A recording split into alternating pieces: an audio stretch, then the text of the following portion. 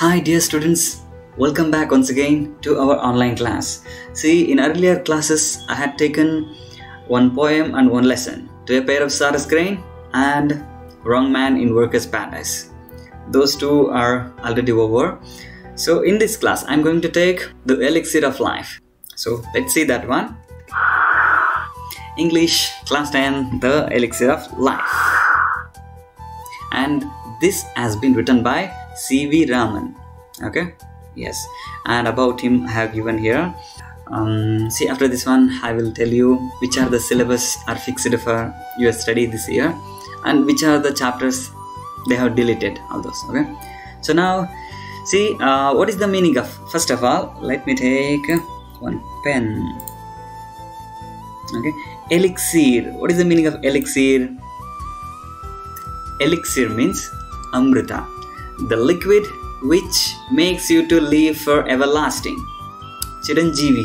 Okay, ಸಾವಿಲ್ಲದಂತೆ ನಿಮಗೆ ಆರೋಗ್ಯವನ್ನು ಕೊಡುವಂತಹ, ಸಾವಿಲ್ಲದಂತೆ ನಿಮ್ಮ ಲೈಫನ್ನು ಕಾಪಾಡುವಂತಹ ಒಂದು ಲಿಕ್ವಿಡ್ ಅದು.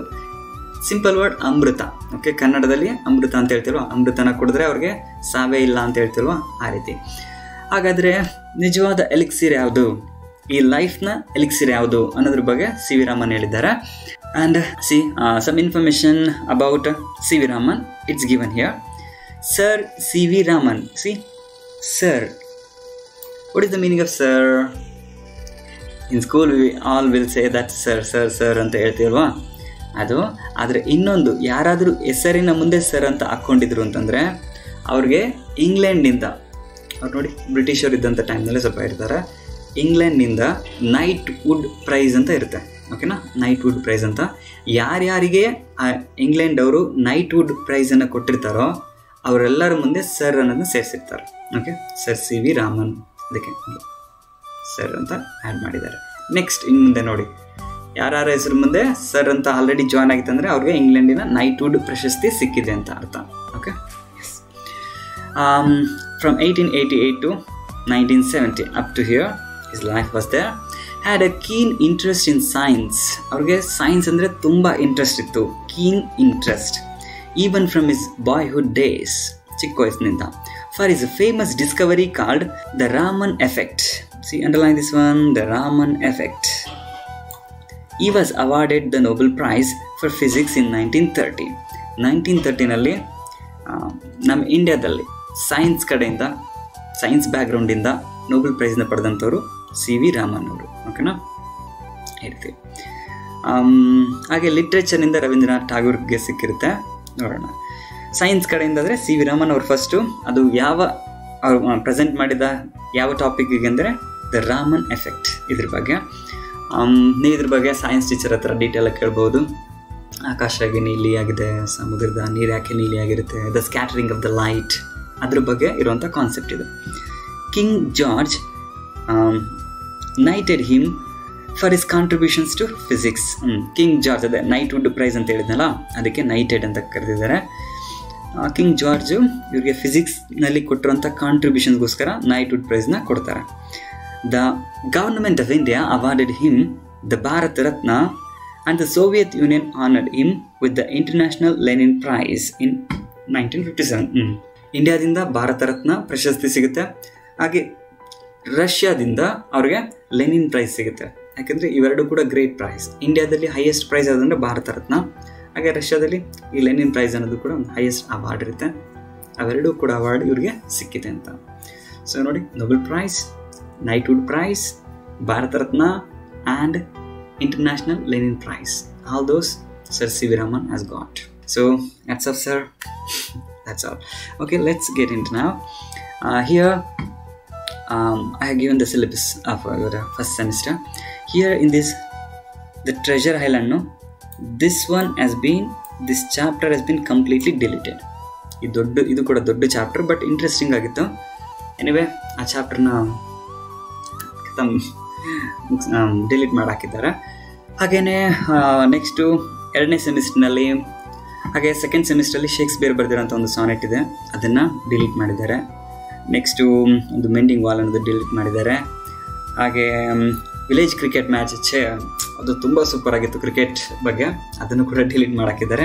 ಹಾಗೆ ಗ್ರಾಮರ್ನಲ್ಲಿ ತುಂಬ ಪಾಯಿಂಟ್ಸ್ಗಳನ್ನ ಡಿಲೀಟ್ ಮಾಡಾಕಿದ್ದಾರೆ. ಹಿಂಗಾಗಿ ಫಸ್ಟು ನಾನು ಮೇಜರಾಗಿ ಲೆಸನ್ಸ್ಗಳನ್ನ ಕವರ್ ಮಾಡ್ತಾ ಹೋಗ್ಬಿಡ್ತೀನಿ, ಆಮೇಲೆ ಗ್ರಾಮರ್ ಕಾನ್ಸೆಪ್ಟ್ನ ಮತ್ತೆ ಶಾಲೆಯಲ್ಲಿ ತೊಗೊತೀನಿ, ಆಯಿತಾ. ಹಾಗೆ ಗ್ರಾಮರ್ನಲ್ಲಿ ಇನ್ನೂ ಕಂಪ್ಲೀಟ್ ಕ್ಲಾರಿಟಿ ತರಲ್ಲ, ಕೆಲವೊಂದು ಈ ಪಾರ್ಟನ್ನ ಡಿಲೀಟ್ ಮಾಡಿದ್ದಾರೆ ಅಂತ ಕೊಟ್ಟಿದ್ದಾರೆ. ಬಟ್ ನೋಡೋಣ, ಅದನ್ನು ಸ್ವಲ್ಪ ಪೆಂಡಿಂಗ್ ಇಟ್ಟು ಅದನ್ನ ಹೆಂಗಿದ್ರು ಕ್ಲಾಸಸ್ಸಲ್ಲಿ ರೆಗ್ಯುಲರಾಗಿ ಮಾಡಿದ್ರೆ ತುಂಬ ಚೆನ್ನಾಗಿರುತ್ತಲ್ಲ ಬೋರ್ಡ್ ಇದರಲ್ಲಿ ವಿಡಿಯೋದಲ್ಲಿ ಮಾಡೋಕ್ಕಿಂತ. ಹಿಂಗೆ ಫಸ್ಟ್ ಲೆಸನ್ಸ್ಗಳನ್ನ ಇವನ್ನ ಬೇಗ ಮುಗಿಸ್ಕೊಟ್ಬಿಡ್ತೀನಿ, ಆಮೇಲೆ ಗ್ರಾಮರ್ನ ಎನಿವೆ ನಾನೇ ತೊಗೋತೀನಿ, ಬೋರ್ಡ್ನಲ್ಲಿ ಯೂಸ್ ಮಾಡ್ತಾ ತೊಗೊತೀನಿ. ಸ್ವಲ್ಪ ದಿವಸ ನೆಕ್ಸ್ಟ್ ರೆಗ್ಯುಲರ್ ಸ್ಟಾರ್ಟ್ ಆಗೋ ಚಾನ್ಸಸ್ ಇದೆ, ಅವಾಗ ತೊಗೊತೀನಿ. ಯಾಕೆಂದರೆ ಅಷ್ಟರೊಳಗಡೆ ಗೌರ್ಮೆಂಟಿಂದ ಒಂದು ಕಂಪ್ಲೀಟ್ ಕ್ಲಾರಿಟಿ ಸಿಕ್ಕಿರುತ್ತೆ ಗ್ರಾಮರ್ ಪಾರ್ಟ್ ಯಾವುದಾದ್ರು ಅಂತೇಳಿ. ಮಾಡಲ್ಸ್ ಅವೆಲ್ಲ ಮಾಡಲ್ ಪೇಪರ್ ಇವನ್ನೆಲ್ಲ ಬಿಡೋ ಚಾನ್ಸಸ್ ಇದೆ, ಅದನ್ನು ನೋಡ್ಕೊತ ತೊಗೊತೀನಿ. ಹಾಗೆ ಇದರ್ಥ ಇದೆಲ್ಲ ಟ್ರೆಷರ್ ಐಲ್ಯಾಂಡ್ನ ಇದರಲ್ಲಿ ಪೋರ್ಷನ್ ಡಿಲೀಟ್ ಮಾಡಾಕಿದ್ದಾರೆ. ಲೆಟ್ಸ್ ನಾವ್ get in to lesson. The Elixir of life written by V.Raman. Yes. Sir, why did you give this picture, sir? Okay, I will explain here. Man has through the ages sought in vain for an imaginary elixir of life. Okay, underline vain and sought. Vain ಅಂತಂದ್ರೆ unsuccessful attempts, failure ಆಗುವಂಥ ಪ್ರಯತ್ನಗಳು, unsuccessful attempts, efforts ಆ ರೀತಿ. ಸಾಟ್ ಅಂದರೆ searched ಅಂತ. ಮನುಷ್ಯ ತುಂಬ ಏಜಸ್ಗಳಿಂದ, ತುಂಬ ಸಾವಿರಾರು ವರ್ಷದಿಂದ ಸರ್ಚ್ ಮಾಡ್ತಾ ಇದ್ದಾನೆ ಇಮ್ಯಾಜಿನರಿ ಆಗಿರುವಂಥ ಎಲಿಕ್ಸಿರ್ ಆಫ್ ಲೈಫ್ನ ಹುಡುಕ್ಲಿಕ್ಕೆ. ಅದೇ ಅಮೃತ. ಇಮ್ಯಾಜಿನರಿ ಎಲಿಕ್ಸಿರ್ ಆಫ್ ಲೈಫ್ ಅಂತಂದರೆ ಅದೊಂದು ಅಮೃತ ಅನ್ನೋದು ರಿಯಲ್ ಆಗಿ ಯಾರು ಇಲ್ಲಿವರೆಗೆ ಕುಡ್ದಿಲ್ಲ. ಯಾಕೆಂದರೆ ನೀವು ಯಾರನ್ನಾರ ಕೇಳಿದ್ದೀರಾ ನಾನು ನಿಜವಾಗ್ಲೂ ಅಮೃತ ಕುಡಿದು ಬಂದಿದ್ದೀನಿ ಅಂತ ಯಾರಾದರೂ ಹೇಳಿದಾರಾ? ಇಲ್ಲ. ಅದೊಂದು ಇಮ್ಯಾಜಿನೇಷನ್ ಅಷ್ಟೇ, ಯಾರ ಕಣ್ಣಿಗೂ ಇನ್ನೂ ರಿಯಾಲಿಟಿಯಾಗಿ ಅದು ಸಿಕ್ಕಿಲ್ಲ. ಅದಕ್ಕೋಸ್ಕರ V.Raman ಹೇಳಿದ್ದಾರೆ that is imaginary Elixir of life. ಯಾವುದದು? ದ ಡಿವೈನ್ ಅಮೃತ. ಆ ಡಿವೈನ್ ಅಮೃತಕ್ಕೋಸ್ಕರ ಸಾವಿರಾರು ವರ್ಷಗಳಿಂದ, ತುಂಬ ಏಜಸ್ಗಳಿಂದ ಸರ್ಚ್ ಮಾಡ್ತಾ ಇದ್ದಾರೆ. But that is in wine, ಆದರೆ ಅನ್ಸಕ್ಸಸ್ಫುಲ್ ಅಟೆಂಪ್ಟ್ಸ್ಗಳನ್ನ ಮಾಡಿದ್ದಾರೆ. ನೋಡಿ, ಈ ರೀತಿ ಒಂದು ಎಕ್ಸಾಂಪಲ್ನಲ್ಲಿ ಸಮುದ್ರ ಮಂಥನ ಎಲ್ಲ ಮಾಡ್ತಾರೆ, ಆಯಿತಾ. ಒಂದು ಕಡೆ ರಾಕ್ಷಸರು, ಒಂದು ಕಡೆ ದೇವತೆಗಳು, ಬೇರೆ ಬೇರೆ ರೀಸನ್ಸ್ ಎಲ್ಲ ಇರುತ್ತೆ ಆ ಸಮುದ್ರ ಮಂಥನ ಮಾಡಲಿಕ್ಕೆ. ಆ ರೀತಿ ಮಾಡೋವಂಥ ಟೈಮ್ನಲ್ಲಿ ಎಷ್ಟೋ ಒಂದು ಕಾಮಧೇನು, ಕಲ್ಪವೃಕ್ಷ, ಅದು ಇದು ಏನೇನು ಹೇಳ್ತಾರಲ್ಲ ಎಲ್ಲ ಸಮುದ್ರದಿಂದ ಹೊರಗಡೆ ಬರ್ತಾವೆ. ಅದ್ರಲ್ಲಿ ಬಂದಿದ್ದಂಥದ್ದು ಅಮೃತ ಕೂಡ. ಅಮೃತನ ಕುಡಿದಂಥವ್ರು ಸಾವಿಲ್ದಂತ ಆಗ್ತಾರೆ. ಆ ರೀತಿ ನೋಡಿ, ಇದರಲ್ಲಿ ನೋಡಿ ಆಮೆ ಇದೆ. ಈ ಆಮೆ ಯಾರು ಹೇಳ್ಬೇಕು ನನಗೆ. ಹಾಗೆ ಈ ಮೌಂಟೇನ್ ಯಾವುದು ನಿಮ್ಗೆ ಗೊತ್ತಿದ್ರೆ ವಾಟ್ಸಪ್ನ ಸೆಂಡ್ ಮಾಡಿರಿ. ಸಮುದ್ರ ಮಂಥನ ಮಾಡಲಿಕ್ಕೆ ಅವರು ಯೂಸ್ ಮಾಡಿದಂಥ ಪರ್ವತ ಯಾವುದು, ಹಾಗೆ ಯೂಸ್ ಮಾಡಿದಂಥ ಆ ಸ್ನೇಕ್ನ ಹೆಸರೇನು, ಹಾಗೆ ಈ ಸಮುದ್ರ ಮಂಥನ ಮಾಡಲಿಕ್ಕೆ ಇದು ಏನು ಮೌಂಟೇನ್ ಇರುತ್ತಲ್ಲ, ಮೌಂಟೇನ್ನ ಸಮುದ್ರದೊಳಗಡೆ ಬ್ಯಾಲೆನ್ಸ್ ಮಾಡಿದಂಥ ಟಾರ್ಟಾಯ್ಸ್ ಇದೆಯಲ್ಲ, ಆ ಟಾರ್ಟಾಯ್ಸ್ ಯಾರು ಅಂತ ಹೇಳಬೇಕು. ಓಕೆ, ನೋಡೋಣ, ವಾಟ್ಸಪ್ನ ಸೆಂಡ್ ಮಾಡಿ, ಗೊತ್ತಾದರೆ. ಇಲ್ಲಾಂದರೆ ಪರವಾಗಿಲ್ಲ, don't worry, I will tell litre.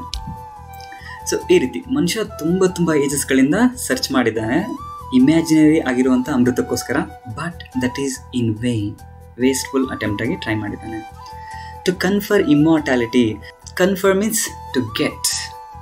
Immortality means ಡೆತ್ಲೆಸ್ life, ಸಾವಿಲ್ಲದಂಥ ಜೀವನ ಅಂತ ಹೇಳಿದ್ರಲ್ವ, ಅಮರತ್ವ, ಚಿರಂಜೀವಿ, ಈ ರೀತಿ. ಸೊ ಸಾವಿಲ್ಲದಂಥ ಜೀವನವನ್ನು ಪಡೀಲಿಕ್ಕೋಸ್ಕರ ಡಿವೈನ್ ಅಮೃತಕ್ಕೋಸ್ಕರ ಹುಡುಕಾಟ ಮಾಡಿದ್ದಾರೆ.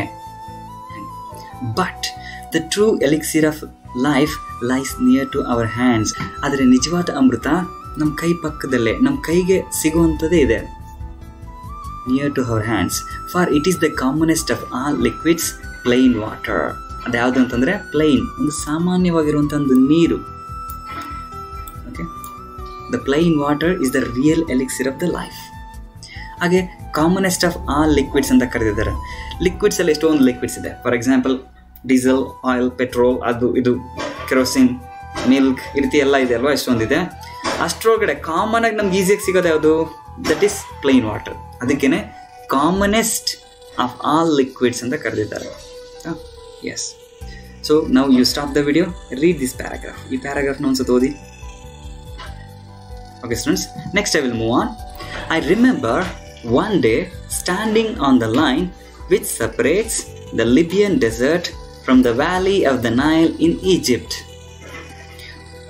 On one side was visible a sea of billowing sand without a speck of green or a single living thing anywhere visible on it, while on the other side lay one of the greenest, most fertile and densely populated areas to be found anywhere on the earth, teeming with the life and vegetation.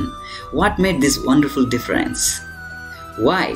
It is the water of river Nile flowing down to the Mediterranean from its sources a couple of thousands of miles away. ಏನರ್ತಾಯಿತು ಈ ಸ್ಟ್ಯಾನ್ಜಾದಲ್ಲಿ?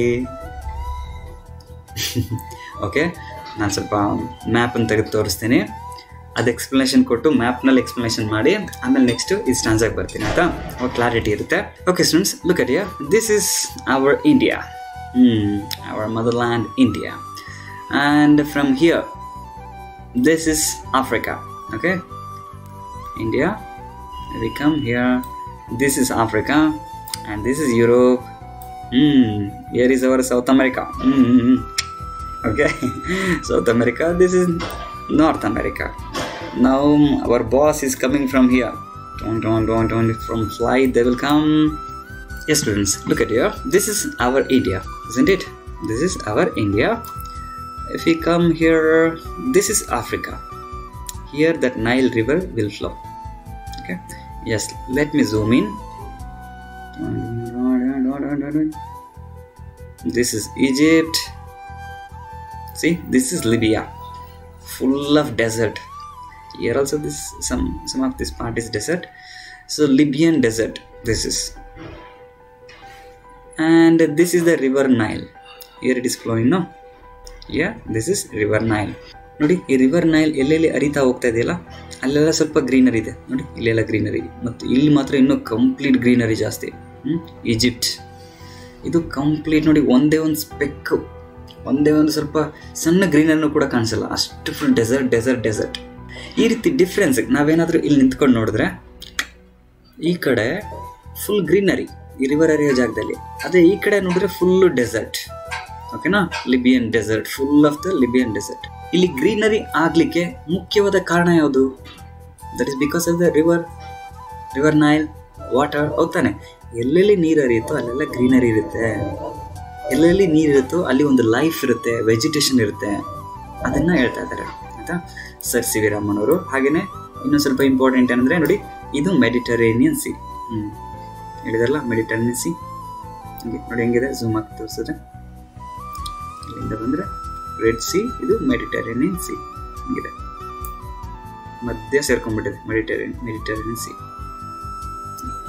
River Nile ಇಲ್ಲಿ ಹುಟ್ಟಿ ಅಬಿಸಿನಿ ಅಂತ ಕರಿತೀವಿ, ಇಲ್ಲಿ ಮಧ್ಯ ಆಫ್ರಿಕಾದಿಲ್ಲ, ಆಫ್ರಿಕಾದ ಮಧ್ಯ ಭಾಗ ಇಲ್ಲಿಂದ ಹರ್ಕೊಂತ ಬರುತ್ತೆ, ಹರ್ಕೊಂತ ಬಂದು ಇಲ್ಲಿ ಬಂದು ಮೆಡಿಟರೇನಿಯನ್ ಸೀನ ಸೇರುತ್ತೆ ಆಯಿತಾ? Anyway, S, let's get back in to the lesson now. ಇವಾಗ ಇನ್ನೊಂದು ಬಾರಿ ಓದ್ತೀನಿ ನೋಡಿ. ಎಸ್, ಅಲ್ಲಿತ್ತಲ್ಲ ಪಿಕ್ಚರ್ನ ಈ ರೀತಿ ತಂದು ತೋರಿಸಿದ್ದೀನಿ. ಐ ರಿಮೆಂಬರ್, ಐ ಅಂದ್ರೆ ಇಲ್ಲಿ ಸರ್ ಸಿ ವಿ ರಾಮನ್ ಹೇಳ್ತಾ ಇದ್ದಾರೆ. I remember one day standing on the line which separates the Libyan dessert from the valley of the Nile in Egypt. Egypt ಏನಿದೆಯಲ್ಲ ಇದು ದೇಶ, ಈಜಿಪ್ಟ್ ದೇಶ. ಮೇಯ್ನಾಗಿ ರಿವರ್ ನೈಲ್ ಹರಿತಾ ಬಂದು ಜಾಸ್ತಿ ಸ್ಯಾಂಡ್ನಲ್ಲಿ ಡೆಪಾಸಿಟ್ ಮಾಡಿದೆ ಅಂದರೆ ಈಜಿಪ್ಟ್ನಲ್ಲಿ. ಓಕೆನಾ? ಹಿಂಗಾಗಿ ಇಲ್ಲೆಲ್ಲ ಜಾಸ್ತಿ ಗ್ರೀನರಿ ತುಂಬ ಜಾಸ್ತಿ ಇದೆ, ಹಾಗೆ ಫರ್ಟೈಲ್ ಲ್ಯಾಂಡ್ ಇಲ್ಲಿ ಜಾಸ್ತಿ ಇದೆ. ಇದಕ್ಕೋಸ್ಕರ ಸರ್ ಸಿ ವಿ ರಾಮನ್ ಅವರು ಇಲ್ಲಿ ನಿಂತ್ಕೊತಾರೆ ಅಂದ್ಕೊಳ್ಳಿ, ಈ ಒಂದು ಲೈನ್ನಲ್ಲಿ ನಿಂತ್ಕೊತಾರೆ. ಇಲ್ಲಿಂದ ಈ ಕಡೆ ಫುಲ್ಲು ಲಿಬಿಯನ್ ಡೆಸರ್ಟ್ ಜಾಸ್ತಿ, ಅದೇ ಈ ಕಡೆ ಹೋಗ್ತಾ ಇತ್ತು ಅಂತಂದರೆ ಗ್ರೀನರಿ ಜಾಸ್ತಿ. ಈ ಪಾರ್ಟಲ್ಲಿ ನಿಂತ್ಕೊಂಡು ನೋಡಿದ್ರೆ ಈ ಕಡೆ ಫುಲ್ ವೆಜಿಟೇಷನ್, ಮರಗಳಿದೆ, ಟ್ರೀ ಇದೆ, ಲೈಫ್ ಇದೆ. ಈ ಕಡೆ ಫುಲ್ ಆಫ್ ದ ಸ್ಯಾಂಡ್, ಅದನ್ನು ಹೇಳ್ತಾ ಇದ್ದಾರೆ. ಅದಕ್ಕೆ on one side was visible a sea of ಬಿಲೋಯಿಂಗ್ and. ಬಿಲೋಯಿಂಗ್ ಅಂತಂದರೆ ಸ್ಪ್ರೆಡ್ ಅಕ್ರಾಸ್, ಎಲ್ಲ ಕಡೆ ಹಬ್ಬಿರುವಂಥದ್ದು. ಬಿಲೋಯಿಂಗ್ ಸ್ಯಾಂಡ್ ಈ ಕಡೆ ಲೆಫ್ಟ್ ಸೈಡ್ನಲ್ಲಿ ಫುಲ್ಲು ಸ್ಯಾಂಡ್ ಇದೆ. Next without A speck of green R A single living thing anywhere visible on it. ಯಾವುದೇ ಒಂದು ಸಿಂಗಲ್ ಸ್ಪೆಕ್ ಅಂದರೆ ಸಣ್ಣ ಒಂದು ಮಾರ್ಕ್ ಕೂಡ ಇಲ್ಲ ಅಲ್ಲಿ, ಲೈಫ್ ಅನ್ನೋದು, ವೆಜಿಟೇಷನ್ ಅನ್ನೋದು. While on the other side ಲೇ one of the ಗ್ರೀನೆಸ್ಟ್, most fertile and densely populated areas. ಈ ಈಜಿಪ್ಟ್ ಇದೆಯಲ್ಲ, ಈಜಿಪ್ಟ್ನಲ್ಲಿ ಕಂಪ್ಲೀಟ್ ತುಂಬ ಪಾಪ್ಯುಲೇಷನ್ ಜಾಸ್ತಿ ಇದೆ ಅಲ್ಲೂ ಕೂಡ. ಸೊ ತುಂಬ ಹೆವಿ ಪಾಪ್ಯುಲೇಷನ್ ಇದೆ, ಹೆವಿಯಾಗಿ ವೆಜಿಟೇಷನ್ ಇದೆ ನೋಡಿ, ಇಲ್ಲೆಲ್ಲ ಗ್ರೀನರಿ ಸ್ವಲ್ಪ ಜಾಸ್ತಿ ಇದೆ, ಹಾಗೆ ತುಂಬ ಲೈಫ್ ಇದೆ, ಆ ರೀತಿ ಹೇಳ್ತಾ ಇದ್ದಾರೆ. Populated area to be found anywhere on the earth, teaming with life and vegetation. Teaming means full of life, full of ಅಂತ ಏನು ಕರಿತೀವಿ, ಕಂಪ್ಲೀಟ್ ಅಂತ ಕರಿತೀವಿ, ಅದನ್ನ ಟೀಮಿಂಗ್ ಅಂತೀವಿ. Full of life and vegetation. ಈ ಲ್ಯಾಂಡ್ ಏನಾಗಿದೆ ಅಂತಂದರೆ it is A full of life and also full of vegetation. Egypt ಈ ಕಡೆ, ಅದೇ ಈ ಕಡೆ side Libyan ಡೆಸರ್ಟಲ್ಲಿ complete and and dessert. ಈ ರೀತಿ ಡಿಫ್ರೆನ್ಸ್ ಆಗಲಿಕ್ಕೆ ಮುಖ್ಯ ಕಾರಣ ದಟ್ ಈಸ್ ರಿವರ್ ನೈಲ್. ಅದನ್ನು ಹೇಳ್ತಾ ಇದ್ದಾರೆ. What made this wonderful difference? ಈ ರೀತಿ ವಂಡರ್ಫುಲ್ ಡಿಫ್ರೆನ್ಸ್ ಆಗಲಿಕ್ಕೆ ಮುಖ್ಯ ಕಾರಣ ಯಾರು? ವೈ? ಯಾಕೆ? It is the water of river Nile flowing down to Mediterranean. ಯಾಕೆ ಅಂತಂದರೆ ಈ ರಿವರ್ ನೈಲ್ ಇದು ಎಲ್ಲಿಗೆ ಕರ್ಕೊಂಡು ಹೋಗ್ತಾ ಇದೆ? Flowing down to Mediterranean C.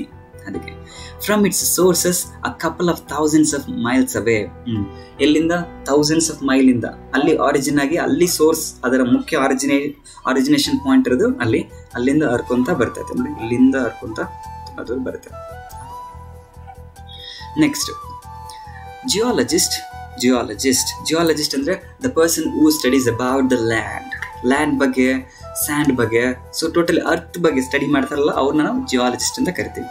Geologist tell ಹಸ್ that the entire soil of the Nile valley is the creation of the river it self. ಇವರು ಭೂಮಿ ಬಗ್ಗೆ ಸ್ಟಡಿ ಮಾಡ್ತಾರಲ್ಲ ಜಿಯಾಲಜಿಸ್ಟ್, ಅವ್ರು ಏನಂತ ಹೇಳ್ತಾರೆ ಅಂದರೆ, ಸೊ ಟೋಟಲಿ ಈ ಭಾಗ ಏನಿದೆಯೋ, ಇದೆಲ್ಲ ಏನಿದೆಯೋ, ಈ ವ್ಯಾಲಿ ಏನಿದೆಯೋ, ಇದೆಲ್ಲ ಮೇನ್ ಆಗಿ ಕ್ರಿಯೇಷನ್ ಆಗಿರೋದು ರಿವರ್ ನೈಲಿಂದ. ಯಾಕಂದರೆ ರಿವರ್ ತುಂಬ ದೂರದಿಂದ ಫ್ಲೋಯಿಂಗ್ ಆಗ್ತಾ ಬರ್ತಾ ಅದರ ಸ್ಯಾಂಡನ್ನೆಲ್ಲ ತೊಗೊಂಬರ್ತಾ ಇರುತ್ತೆ, ಹಾಗೆ ಡೆಪಾಸಿಟ್ ಮಾಡ್ತಲ್ವ ಸೈಡಲ್ಲಿ. ಹಿಂಗಾಗಿ total this valley has been deposited and this valley has been created by this river. Creation of the river itself. It was brought down as the finest silt in its flood waters. Silt ಅಂತಂದರೆ ಈ ಮಣ್ಣಿನ ಕಣಗಳಿರುತ್ತೆ ನೋಡಿ, silt underline. ನದಿ ಹರಿಯುವಾಗ, ನೀರು ಹರ್ಕೊಂಡು ಹೋಗುವಾಗ ಸಣ್ಣ ಸಣ್ಣ ಮಣ್ಣಿನ ಕಣಗಳೆಲ್ಲ ತೊಗೊಂಬರುತ್ತಲ್ವ, ಅದನ್ನೇ ಸಿಲ್ಟ್ ಅಂತ ಕರಿತೀವಿ. ಫೈನೆಸ್ಟ್ ಅಂದರೆ ಸ್ಮಾಲ್ ಅಂತ, ಸ್ಮಾಲ್ ಸ್ಯಾಂಡ್ ಪಾರ್ಟಿಕಲ್ಸ್, ಅದನ್ನು ಫೈನೆಸ್ಟ್ ಸಿಲ್ಟ್ ಅಂತ ಕರೀತಿದ್ದಾರೆ. ಇನ್ ಇಟ್ಸ್ ಫ್ಲಡ್ ವಾಟರ್ಸ್, ಪ್ರವಾಹ ಬಂದು ಹರ್ಕೊಂಡು ಬರೋದು ಟೈಮ್ನಲ್ಲಿ ಸಣ್ಣ ಸಣ್ಣ ಮಣ್ಣಿನ ಕಣಗಳವೆಲ್ಲ ಏನಿರುತ್ತೆ ಅದನ್ನ ತೊಗೊಂಬರುತ್ತೆ. From the Highlands of ಅಬಿಸೀನಿಯಾ and from remote central Africa and ಲೈಡ್ down through the ages. ಸಾವಿರಾರು ವರ್ಷಗಳಿಂದ ಅಬಿಸೀನಿಯಾದಲ್ಲಿ ಹುಟ್ಟುತ್ತೆ, ಅದು ಹೈಲ್ಯಾಂಡ್, ಎತ್ತರವಾಗಿರುವಂಥ ಅಬಿಸೀನಿಯಾ, ಅಲ್ಲಿಂದ ಹರ್ಕೊಂತ ಬರುತ್ತೆ. ನೆಕ್ಸ್ಟ್ ಸೆಂಟ್ರಲ್ ಆಫ್ರಿಕಾಗೆ ಬರುತ್ತೆ, ಅಲ್ಲೂ ಕೂಡ ಮಣ್ಣನ್ನು ಎತ್ಕೊಂಡ್ಬರುತ್ತೆ. ಹಿಂಗೆ ಬಂದು ಕೊನೆಯದಾಗಿ ಈಜಿಪ್ಟ್ ಈ ಭಾಗ ಇಲ್ಲೆಲ್ಲ ಏನಿದೆಯೋ ಇಲ್ಲಿ ಬಂದು ಡೆಪಾಸಿಟ್ ಮಾಡಿಡುತ್ತೆ, ಕೊನೆಗೆ ಈ ಮೆಡಿಟರೇನಿಯನ್ ಸೀನ ಸೇರುತ್ತೆ. ಹಂಗೆ so once again I will read. Flood waters from the Highlands of ಅಬಿಸೀನಿಯಾ and from the remote central Africa, ದೂರದಲ್ಲಿರುವಂಥ central ಆಫ್ರಿಕಾಗೆ, and ಲೈ down through the ages in the trough, underline trough through which the Nile flows in to the C. Trough ಅಂತಂದರೆ ನದಿ ಹರ್ಕೊಂಡು ಹೋಗೋ ಟೈಮ್ನಲ್ಲಿ ಕೊರೆದು ಸಣ್ಣ ಆಳ ಥರ ಗುಂಡಿ ಥರ ಮಾಡಿಡುತ್ತಲ್ಲ, ಅದನ್ನ ನಾವು ಟ್ರಫ್ ಅಂತ ಕರಿತೀವಿ. In the trough through which the Nile flows in to the C, ಅದೇ ಆ ವ್ಯಾಲಿನಲ್ಲಿ ಹರ್ಕೊಂತ, ಆ ಟ್ರಫ್ನಲ್ಲಿ ಹರ್ಕೊಂತ ಹೋಗುತ್ತೆ, ಕೊನೆಗೆ ಸೀನ ಸೇರುತ್ತೆ. Egypt in fact was made by it's river. Almost ಈ ಈಜಿಪ್ಟ್ನ ಫರ್ಟೈಲ್ ಲ್ಯಾಂಡ್ ಏನಿದೆಯೋ, ಆ ಫಲವತ್ತಾದಂಥ ಕಪ್ಪು ಮಣ್ಣಿನ ನೆಲ ಏನಿದೆಯೋ, ಅದು ಕ್ರಿಯೇಟ್ ಆಗಿರೋದು ಈ ರಿವರ್ ನೈಲಿಂದ. ನಿಮ್ಗೆ ಅನ್ಸುತ್ತೆ ಸರ್ ರಿವರ್ ನೈಲ್ ಇಲ್ಲಿ ಹರಿತೈತೆ ಮತ್ತು ಇಲ್ಲೆಲ್ಲ ಹೆಂಗೆ ಗ್ರೀನರಿ ಇದೆ ಅಂತ. ಎಸ್, ಮೇಜರಾಗಿ ರಿವರ್ ನೈಲ್ ಇಲ್ಲಿಂದ ಹರಿತೆ. ಇನ್ನೇ ಯಾವುದಾದ್ರು ಸ್ಮಾಲ್ ರಿವರ್ಸ್ ಇರುತ್ತಲ್ಲ, ಆ ರಿವರ್ಸ್ಗಳೆಲ್ಲ ಬಂದು ಇಲ್ಲಿ ಜಾಯ್ನ್ ಆಗ್ತಾರೆ. ಓಕೆ, ಇಲ್ಲೆಲ್ಲ ಬಂದು ಜಾಯ್ನ್ ಆಗ್ತಾರೆ, ಅದಕ್ಕೆ ಅಲ್ಲೆಲ್ಲ ಕಂಪ್ಲೀಟಾಗಿ ಗ್ರೀನರಿನ ಕೊಟ್ಟಿದ್ದಾರೆ. Next, it's ancient civilisation was created and is sustained by ancient civilisation. ಹಂಗಂದರೆ Egypt civilisation ಅಂತ ಕೇಳಿದ್ರಲ್ಲ, ಪಿರಮಿಡ್ಗಳೆಲ್ಲ ಇರುತ್ತೆ ನೋಡಿ, ಇರುತ್ತೆ ಪಿರಮಿಡ್ಗಳು, ಅದಕ್ಕೆ ಪಿರಮಿಡ್ಗಳೆಲ್ಲ ಇದ್ದಿದ್ದು ಈಜಿಪ್ಟ್ನಲ್ಲಿ. ಅಲ್ಲಿ ರಿವರ್ ನೈಲ್ ಹರಿತಿದ್ದಕ್ಕೋಸ್ಕರ ಅಲ್ಲೆಲ್ಲ ಜನಗಳು ಸೆಟ್ಲ್ ಆದರು, ಅಲ್ಲೆಲ್ಲ ಒಂದು ಸಿವಿಲೈಸೇಷನ್ ಬೆಳೀತಾ ಹೋಯ್ತು. ಅಲ್ಲಿ ರಿವರೇ ಇರಲಿಲ್ಲ ಅಂದರೆ ಕಂಪ್ಲೀಟಾಗಿ ಯಾರ ಜನಗಳು ಇರ್ತಿದ್ರು ಅಲ್ಲಿ ಎಲ್ಲ, ಅದಕ್ಕೇನೆ. So ancient civilisation was created and is sustained by the life giving waters. ಆ ಏನ್ಷಿಯಂಟ್ ಸಿವಿಲೈಸೇಷನ್ ಉಳಿಲಿಕ್ಕೆ ಮುಖ್ಯ ಕಾರಣ ಅಂದರೆ ಈ ನದಿ, ಆ ನದಿಲಿ ಹರಿಯುವಂಥ ನೀರು, ಇದಕ್ಕೋಸ್ಕರ. Waters which come down year after year with ಅನ್ಫೇಲಿಂಗ್ regularity. ಈ ನೈಲ್ ರಿವರ್ ಇದೆಯಲ್ಲ, ಅನ್ಫೇಲಿಂಗ್ ರೆಗ್ಯುಲಾರಿಟಿ, ಫೇಲೇ ಆಗಲ್ಲ, ರೆಗ್ಯುಲರಾಗಿ ಹರ್ಕೊಂತ ಬರ್ತಾ ಇರುತ್ತೆ ಅಂತ ಅಂದ್ಬಿಟ್ಟು. ಓಕೆನಾ, ರೆಗ್ಯುಲರಾಗಿ ಆಲ್ಮೋಸ್ಟ್ ಹರಿತಾ ಇರುತ್ತೆ. ಹಿಂಗಾಗಿ ಜನಗಳು ಅಲ್ಲಿ ಸೆಟ್ಲ್ ಆಗ್ತಾರೆ, ಸಿವಿಲೈಸೇಷನ್ಗಳು ಡೆವಲಪ್ ಆಗುತ್ತೆ, ಲೈಫು ಸ್ಟಾರ್ಟ್ ಆಗುತ್ತೆ. ಹಿಂಗೆ. ಸೊ ಈ ಸೆಕೆಂಡ್ ಸ್ಟ್ಯಾಂಜದಲ್ಲಿ ಮುಖ್ಯವಾದ ಡಿಫ್ರೆನ್ಸ್ಗೋಸ್ಕರ ಹೇಳಿದ್ದಾರೆ, ಲಿಬಿಯನ್ ಡೆಸರ್ಟು ಮತ್ತು ಈ teaming with the life, Egyptian greenery ಇದೆಯಲ್ಲ ಅದ್ರ ಬಗ್ಗೆ. ಥರ್ಡ್ ಸ್ಟ್ಯಾಂಜದಲ್ಲಿ ಈ ಈಜಿಪ್ಟ್ ಯಾವ ರೀತಿ ಕ್ರಿಯೇಟ್ ಆಗಿದೆ, ಫೈನೆಸ್ಟ್ ಸಿಲ್ಟ್ಗಳು ಬಂದು ಡೆಪಾಸಿಟ್ ಆಗಿ ಬ್ಲ್ಯಾಕ್ ಸಾಯಿಲ್ ಆಯಿತು, ಒಂದು ಫರ್ಟೈಲ್ ಲ್ಯಾಂಡ್ ಆಯಿತು, ರಿವರ್ ಹರಿತಾ ಇದೆ, ಹಿಂಗಾಗಿ ಸಿವಿಲೈಸೇಷನ್ಸ್ಗಳೆಲ್ಲ ಡೆವಲಪ್ ಆಯಿತು ಅನ್ನೋದ್ರ ಬಗ್ಗೆ ಹೇಳಿದ್ದಾರೆ. Next fourth stanza, I give this example and could give many others to emphasize that this common substance. ಹೇಳ್ತಾ ಇದ್ದಾರೆ, ಈ ಎಕ್ಸಾಂಪಲ್ನ ನಾನು ಯಾಕೆ ಕೊಟ್ಟೆ, ಇವೆರಡು ಎಕ್ಸಾಂಪಲ್ನ ಯಾಕೆ ಕೊಟ್ಟೆ ಅಂತಂದರೆ ನೀರಿನ ಪವರ್ ಅನ್ನೋದು ಏನನ್ನ ತೋರ್ಸೋಕ್ಕೋಸ್ಕರ ಈ ಎಕ್ಸಾಂಪಲ್ನ ನಾನು ಕೊಟ್ಟೆ ಅಂತ ಹೇಳ್ತಾರೆ. ನೋಡಿ, I give this example and could give many others, ಬೇರೆ ಬೇರೆ ಎಕ್ಸಾಂಪಲ್ ಬೇಕಾದ್ರೆ ನಾನು ಕೊಡ್ಬೋದು. ಟು ಎಂಫಸೈಸ್ ಅಂದರೆ ಸ್ಟ್ರೆಸ್ ಮಾಡಿ ಹೇಳೋಕ್ಕೆ, to emphasise that this common ಸಬ್ಸ್ಟ್ಯಾನ್ಸ್ underline this common ಸಬ್ಸ್ಟ್ಯಾನ್ಸ್. ಈ ದಿಸ್ ಕಾಮನ್ ಸಬ್ಸ್ಟ್ಯಾನ್ಸ್ ಅಂತ ಯಾವುದು ಕೇಳ್ತಾ ಇದ್ದಾರೆ, ವಾಟರ್ಗೆ. ಓಕೆನಾ, ಕಾಮನ್ ಆಗಿ ಸಿಗುವಂಥ ಸಬ್ಸ್ಟ್ಯಾನ್ಸ್ ಇದು ವಾಟರ್ ಅಲ್ವಾ, ಅದಕ್ಕೆ ನೋಡಿ. ಈಗ ಕಾಮನ್ ಆಗಿ ಸಿಗುವಂಥ ಈ ನೀರು, which we take for granted in our every day life is most potent and most wonderful thing. ನಾವು ಕಾಮನ್ ಆಗಿ ಅದನ್ನ ಗ್ರಾಂಟೆಡ್ ಆಗಿ ತೊಗೊಂಡಿದ್ವಿ. ಗ್ರಾಂಟೆಡ್ ಅಂತಂದರೆ ನೀರಾ ಹಿಂಗಂತೀವಲ್ವಾ, ಕೇರ್ಲೆಸ್ ಮಾಡ್ತೀವಲ್ವಾ, ಅದನ್ನ ನಾವು ಟೇಕನ್ ಫಾರ್ ಗ್ರಾಂಟೆಡ್ ಅಂತ ಕರಿತೀವಿ. Don't take me for granted ಅಂತಂತಾರೆ ಕೆಲವರು, ನೋಡ್ತೀರಾ ಹಂಗೆ. ಸೊ ನಾವು ಗ್ರಾಂಟೆಡ್ ಆಗಿ ತಗೊಂಡಿರುವಂಥ ಈ ನೀರು, ಇದೊಂದು ಕಾಮನ್ ಸಬ್ಸ್ಟ್ಯಾನ್ಸ್, ನೋಡೋಕ್ಕೆ ಕಾಮನ್ ಸಬ್ಸ್ಟ್ಯಾನ್ಸ್ ಇದು, ಆದರೆ ಮೋಸ್ಟ್ ಪೊಟೆಂಟ್, ತುಂಬ ಪವರ್ಫುಲ್ ಆಗಿರುವಂಥದ್ದು ಇದು, ಮೋಸ್ಟ್ ವಂಡರ್ಫುಲ್, ತುಂಬ ವಿಸ್ಮಯವಾಗಿರುವಂಥದ್ದು ಇದು ನೀರನ್ನೋದು. Wonderful thing on face of our earth. ಈ ಭೂಮಿ ಮೇಲೆ ಈ ವಾಟರ್ ಅನ್ನೋದು ಒಂದು ಕಾಮನ್ ಸಬ್ಸ್ಟ್ಯಾನ್ಸ್, ಆದರೆ ದಿಸ್ ಇಸ್ ಮೋಸ್ಟ್ ಪೊಟೆಂಟ್, ಒಂದು ಪವರ್ಫುಲ್ ಆಗಿರೋದು, and also this most wonderful, ಒಂದು ವಿಸ್ಮಯಕಾರಿಯಾಗಿರುವಂಥದ್ದು. Next, it has played a role of vast significance in shaping the course of earth's history and continuous to play the leading role in the drama of life. The drama of life on the surface of our planet. Okay, ಅರ್ಥನ imagine ಮಾಡ್ಕೊಳ್ಳಿ, ಭೂಮಿ.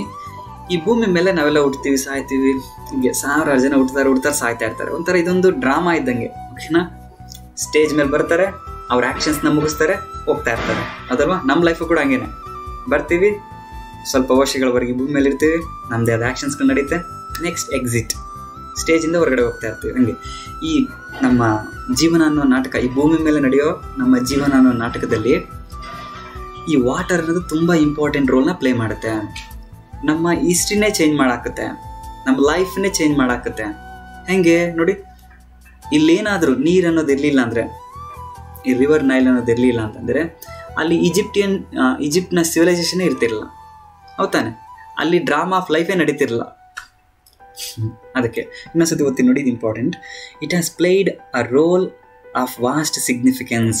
Significance ಅಂದರೆ importance ಅಂತ, ತುಂಬ important ಆಗಿರೋ ರೋಲ್ನ play ಮಾಡ್ತೈತೆ ನೀರು ಅನ್ನೋದು. ಇನ್ shaping the course of the earth history. ಈ ಭೂಮಿ ಮೇಲೆ ನಡೆಯುವಂಥ ಹಿಸ್ಟ್ರಿ ಇದೆಯಲ್ಲ, ಆ ಹಿಸ್ಟ್ರಿನೇ ಚೇಂಜ್ ಮಾಡಿಡುತ್ತೆ ಈ ವಾಟರ್ ಅನ್ನೋದು. ಹೆಂಗೆ ನೋಡಿ, ನಮ್ಮ Harappa civilisation, Indus valley civilisation ಅಂತ ಹೇಳ್ತೀವಲ್ವಾ, ಆ ಸಿವಿಲೈಸೇಷನ್ ನಡಲಿಕ್ಕೆ ಮುಖ್ಯವಾದ ಕಾರಣ ಯಾರು? ಇಂಡಸ್ ರಿವರ್, ಆ ಸಿಂಧೂ ನದಿ ಅಂತ ಏನು ಹೇಳ್ತೀವಿ. ಆ ಇಂಡಸ್ ರಿವರೇ ಇರಲ್ಲ ಅಂದರೆ ಅಲ್ಲಿ ಇಂಡಸ್ ಸಿವಿಲೈಸೇಷನೇ ನಡೀತಿರಲ್ಲ. ಹಿಂಗಾಗಿ ಹಿಸ್ಟ್ರಿ ನಡೆದಿದ್ದು, ಆ ಹಿಸ್ಟ್ರಿ ಚೇಂಜಸ್ ಆಗಿದ್ದು ಆ ರಿವರಿಂದ. ಹಾಗೆ ಇಲ್ಲೂ ಅಷ್ಟೇ, ರಿವರ್ ನೈಲಿಂದ ಈಜಿಪ್ಟಿಯನ್ ಸಿವಿಲೈಸೇಷನ್ ಇರುತ್ತೆ. ಹಿಸ್ಟ್ರಿನೇ ಚೇಂಜ್ ಮಾಡುವಂಥ ಕೆಪಾಸಿಟಿ ಇರೋದು ರಿವರ್ಗಳಿಗೆ. ಅದಕ್ಕೆ ಹೇಳ್ತಾ ಇದ್ದಾರೆ, course of the earth history and continuous to play the leading role in the drama of life. ಇವಾಗಲೂ ಕೂಡ ನೀರು ಅನ್ನೋದು ಅಷ್ಟೊಂದು ಇಂಪಾರ್ಟೆಂಟ್. ಯಾಕಂದರೆ ಎಷ್ಟು ಸ್ಟ್ರೈಕ್ಗಳು ನಡೀತೆ, ಎಷ್ಟು ಫೈಟ್ಗಳು ನಡೀತೆ, ಎಷ್ಟು ತಮಿಳ್ನಾಡು, ಕರ್ನಾಟಕ ಎಷ್ಟು ಫೈಟ್ ಮಾಡ್ತಾರೆ ನೋಡಿ ರಿವರ್ಗೋಸ್ಕರ. ಒಂದೊಂದು ರಿವರ್ಗೋಸ್ಕರ ಎಷ್ಟೆಷ್ಟು ಸ್ಟೇಟ್ಗಳು, ಕಂಟ್ರೀಸ್ಗಳು ಫೈಟ್ ಮಾಡ್ತಾರೆ. ಅದಕ್ಕೋಸ್ಕರ ಹೇಳ್ತಾ ಇದ್ದಾರೆ, ಅರ್ತ್ ಹಿಸ್ಟ್ರಿನ ಚೇಂಜ್ ಮಾಡೋ ಕೆಪಾಸಿಟಿ ವಾಟರ್ಗಿದೆ. ಹಾಗೆಯೇ ಇವಾಗಲೂ ಅಷ್ಟೇ ನಮ್ಮ ಡ್ರಾಮಾ ಆಫ್ ಲೈಫ್ನ ತುಂಬ ಲೀಡಿಂಗ್ ರೋಲ್ ಮಾಡೋದು ಯಾವುದು ಅಂತಂದರೆ ಈ ವಾಟರ್ ಅಂತ, ಈ ನದಿ ಅನ್ನೋದು. So okay students, ಸ್ವಲ್ಪ ಮಾಡೋಣ ಅನ್ಕೊಂಡೆ, but already it's about 10 o'clock. I will stop here. I need to go to the school now. So take care. Bye bye.